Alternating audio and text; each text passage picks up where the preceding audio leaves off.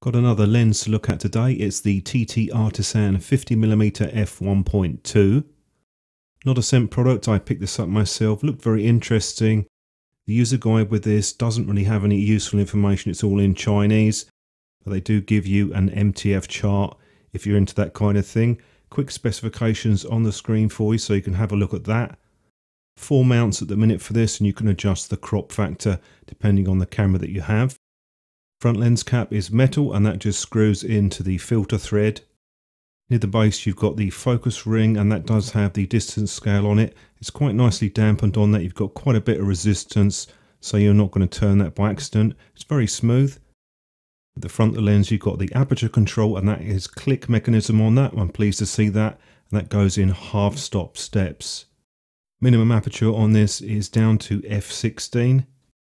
So good feel on both of these rings. Have to say, do like the tactile feedback. It does take a little bit getting used to because you only have those two protrusions which have grooves in to control the aperture. And on the bottom there we've got the lens mount. Nothing much to see there apart from the fact the red dot, I just prefer if they put that on the side. It just makes it a bit easier to mount to the camera. Very solid build on this. Everything is metal, there's no plastic. You will notice a bit of weight to this lens when you pick it up. You're not going to mistake it for a Leica by any means, but certainly in the world of plastic lenses, it is quite nicely made. I'll just show you the aperture blades now. When you close that down, you've got quite an unusual pattern with this because they've gone for 10 blades. It's just the design that they've gone with. We'll see what happens with that later on when we do a few more test shots. I did have a quick look online, different prices, so you should be able to pick this up for under 100. Pick the currency of your choice, and that's pretty good value for an f1.2 50mm lens. Though I would always say go with a 35mm for general use. This could be quite a useful lens to have if you need a little bit of extra reach. And of course shallow depth of field as well as the low light capabilities of the fast lens. If you're wondering about the markings on the lens, they are laser etched into the case material, they are not painted on. What I'm going to do now is a few tests, and we'll start off just by looking at the resolution of the lens. Very simple shot, and at f1.2 it's actually pretty good, wide open, pretty decent sharpness, and you'll notice when you start to stop the lens down, the most obvious difference is that the contrast starts to pick up. And there is an improvement in details, but it's still very usable, wide open, at least in the middle of the image. And I've shot a lot of images with this lens in the last week or so. Move over to the corner crops now, and at 1.2 there is some softness there, although it's not horrible by any means, and that gradually picks up and sharpens up the resolution. Around about f4, 5.6 it gets quite good. There's not too much difference between f5.6 and f8. Let's look at the outer focus areas now. At f1.2, very soft with the background, very diffused and quite pleasing to be honest, very round. But once you start to stop it down, the shape of the aperture blades does show up, and it's going to be down to taste whether or not you like it. Personally, I don't care that much for it myself, but you're only really going to get that round effect wide open on this lens. It's not unusual to see the aperture blade shape turn up on lenses when you stop them down, but they're generally not as obvious. Moving on to the lens flare, and it can be a problem with this lens. You're going to have to either get yourself a hood, or probably best thing to do is just shield it with your hand, and that should eliminate most of the problems. There is some barrel distortion on this. On the upside, the vignetting is quite mild, even at f1.2. Obvious use for this lens would be portraits, due to the shallow depth of field. And I'm pretty happy with the performance wide open.